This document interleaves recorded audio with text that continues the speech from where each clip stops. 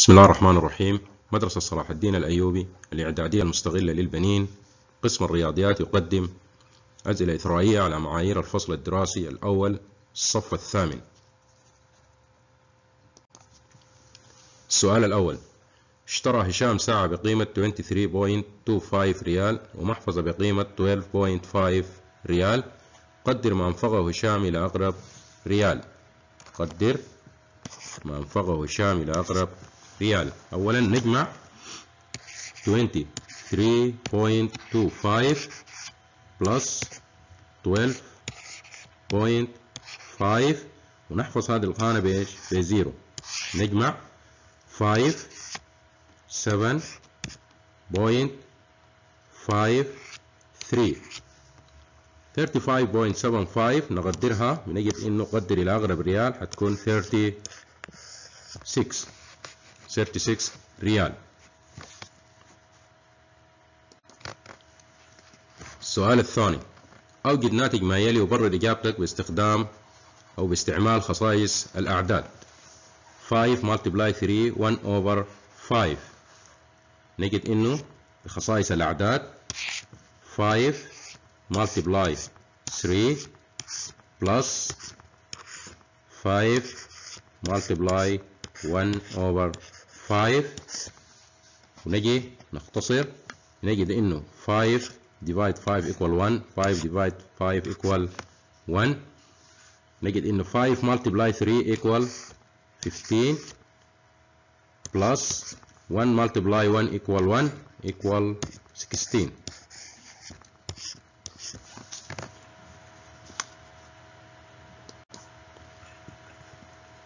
السؤال الثالث: ملعب مستطيل الشكل طوله 5 1/4 وعرضه 1/7. أوجد مساحته.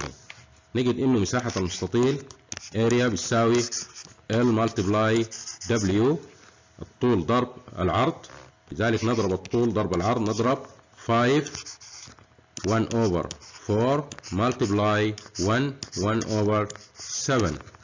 نرفع الكسر. 4 multiply 5 equal 20. 20 plus 1 equal 21/4 multiply 7 multiply 1 equal 7 plus 1 equal 8/7. ونجد الاختصار 4 divide by 4 equal 1 و 8 divide by 4 equal 2. 7 divide by 7 equal 1 و 21 divide by 7 equal 3. 3 multiply 2 equal 6. إذن مساحة المستطيل 6.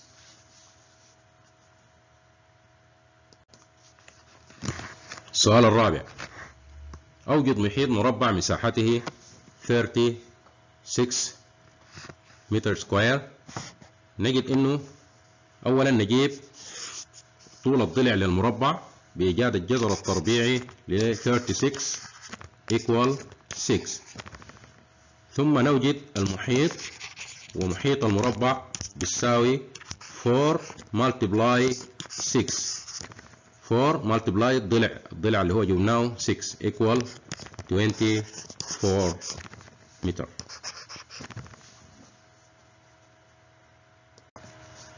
السؤال الخامس: انظر إلى الشكل التالي، أوجد قيمة x. نجد إنه هذا مثلثين متشابهين، لذلك نوجد قيمة x بالتناسب. كل ضلع ما يتناسب مع الضلع الآخر. x divide 9 equal 3 divide 6. نضرب طريقة التبادل أو طريقة المقص. x multiply 6 equal 6. x equal 9 multiply 3. احنا عاوزين قيمة x، هنقول x equal 9 multiply 3 divide 6 equal 27 divide by 6 equal 4.5.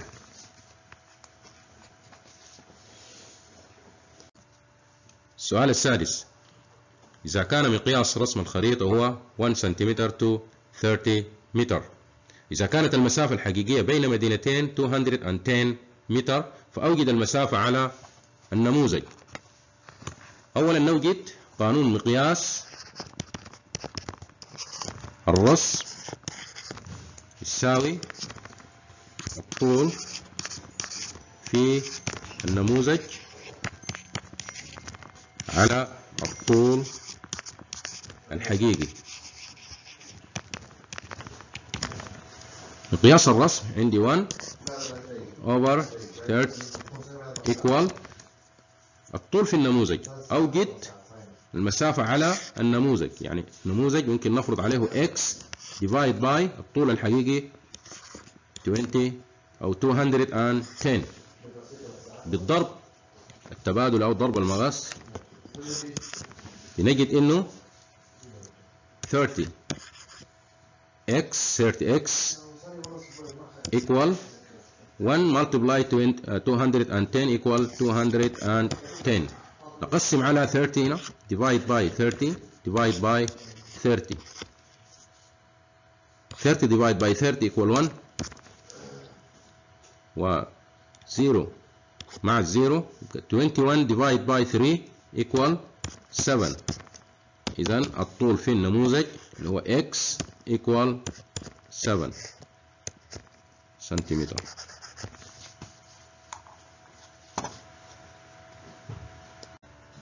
السؤال السابع: وزع مبلغ 1700 ريال على 3 أشخاص بنسبة 4 to 6 to 7، فما نصيب كل منهما؟ نجيب مجموع الأجزاء بجمع النسب 4 plus 6 plus 7 equal 17. ثم نجيب الجزء الواحد تقسيم المبلغ على مجموع الأجزاء 1700 ريال divide by 17 equal 100. ثم نجيب نصيب كل واحد منهما. نصيب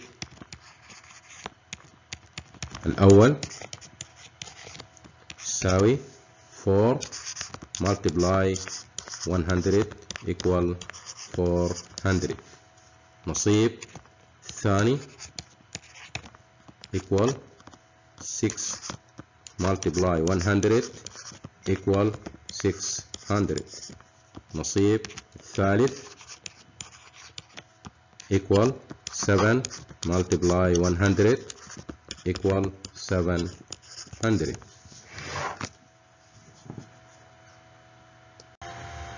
السؤال الثامن: ضع المقدار الجبري الآتي في أبسط صورة. أولا ناخذ y multiply y multiply 5 ثم 4 multiply y ثم 4 multiply 5. y multiply y equal y square plus y multiply 5 5y plus 4 multiply y 4y plus 4 multiply 5 equal 20. نجي نجمع الأجزاء المتشابهة عندي هون y square plus 5y plus 4y equal 9y plus 20.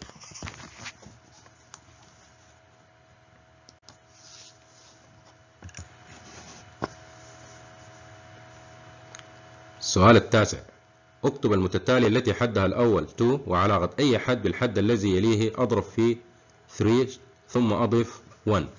الحد الأول equal 2. الحد الثاني equal 2 multiply 3 plus 1 equal 7. الحد الثالث equal 7 multiply 3 plus 1 equal 22. الحد الرابع equal 22 multiply 3 plus 1 equal 63. إذن المتتالية 2 7 22 و 63.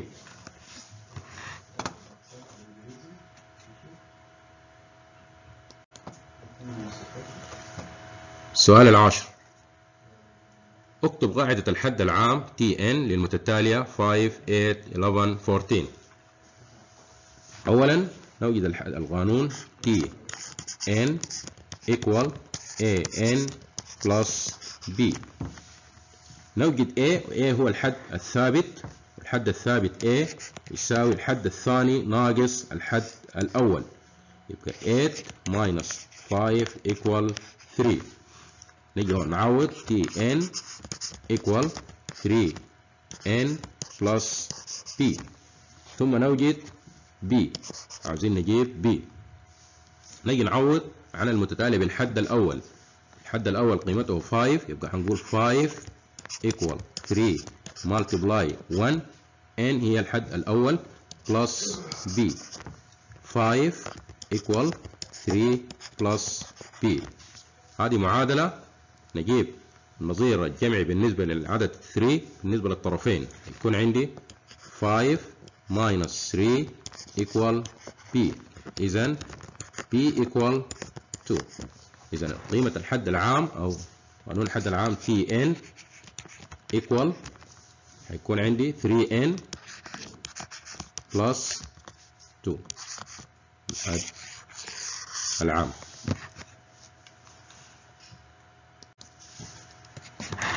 السؤال الحادي عشر، طلب معلم الرياضيات من كل من عمر وباسل إيجاد الحد العام للمتتالية 20 18 14 8، فكانت إجابة كل منهما كالآتي: عمر كتب Tn equal minus 4n plus 26، وباسل كتب Tn equal 4n plus 16. بنجد إنه نحن نجيب القيمة أو الثابت المتتالية، وثابت المتتالية بيساوي الحد الثاني ناقص الحد الأول، الحد الثاني ناقص الحد الأول. ثابت المتتالية A بيساوي 18 minus 22 equal minus 4. لذلك عمر كتب minus 4n وباسل كتب 4n، إذن عمر إجابته هو الصحيحة، والتبرير الإجابة بأنه المتتالية متناقصة، المتتالية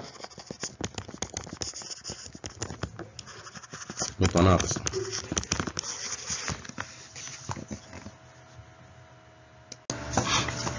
السؤال الثاني عشر، انظر إلى الرسم. من الخط المستقيم الموضح أوجد ما يلي: المقطع Y، نجد إنه الخط المستقيم قطع محور Y عند النقطة 4، وقطع المقطع X، والخط المستقيم قطع محور X عند النقطة ماينس 5.